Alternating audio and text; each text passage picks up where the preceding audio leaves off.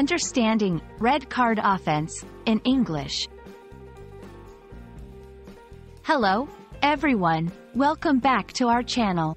Today, we're going to dive into a very interesting English phrase, red card offense. This term comes from the world of sports, but it's also used in everyday English in some fascinating ways. Let's explore what it means, where it comes from, and how you can use it in your conversations.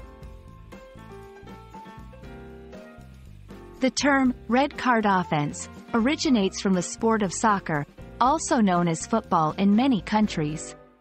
In soccer, a red card is shown by the referee to signify that a player has committed a serious violation of the rules, leading to their immediate removal from the game. It's a penalty that can have a big impact on the match.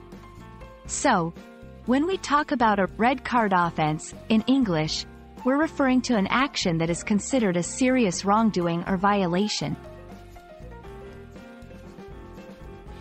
In everyday English, red card offense is used metaphorically. It refers to actions or behaviors that are considered highly inappropriate, unacceptable, or seriously wrong in a particular context. For example, in a workplace, not meeting a critical deadline might be seen as a red card offense because of its seriousness. It's important to note that this phrase is often used in a somewhat humorous or exaggerated way to stress the gravity of the action. Let's look at some examples to see how red card offense can be used in different contexts.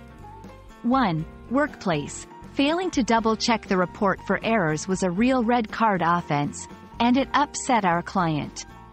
2. Social situations. At the dinner party, talking about politics loudly was considered a red card offense. 3. School. In our school, cheating on an exam is a red card offense and leads to immediate suspension.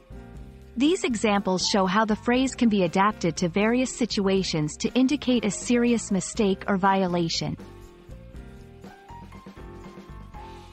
I hope this video helps you understand the phrase, red card offense, and how it's used in English. It's a great example of how language can borrow from different fields, like sports, to express ideas in a vivid and relatable way. Keep practicing, and don't forget to use this phrase when you encounter situations where it fits perfectly. See you in the next video.